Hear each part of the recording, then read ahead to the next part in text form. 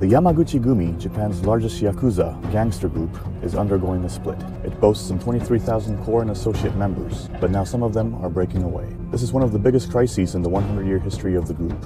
The Yamaguchi-gumi was founded in Kobe in 1915 by Harukichi Yamaguchi as an association of dock workers.